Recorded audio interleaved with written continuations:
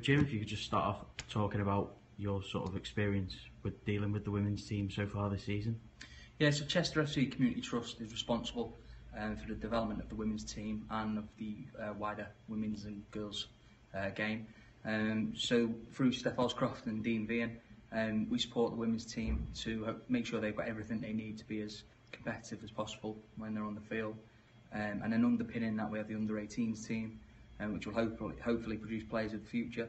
And then underneath that we have the Girls Development Centre, which we run in partnership with Cheshire Football Association, which is working with the local community clubs and providing players who are recognised as having the potential to progress in the women's game with the elite environment and top quality professional coaching to hopefully realise that potential.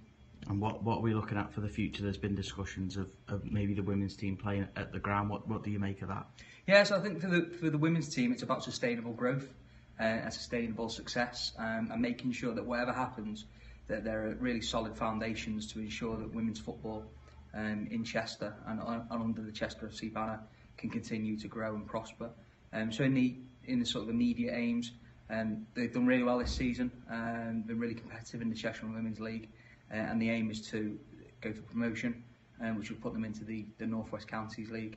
But we recognise that we've got quite a few steps to make before we can sort of really challenge at the top level of women's football. Could they ever play at the stadium? I don't see why not.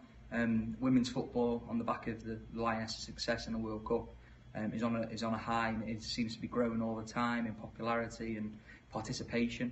And I'd really like to think that Chester FC can be at the forefront of that development moving forwards.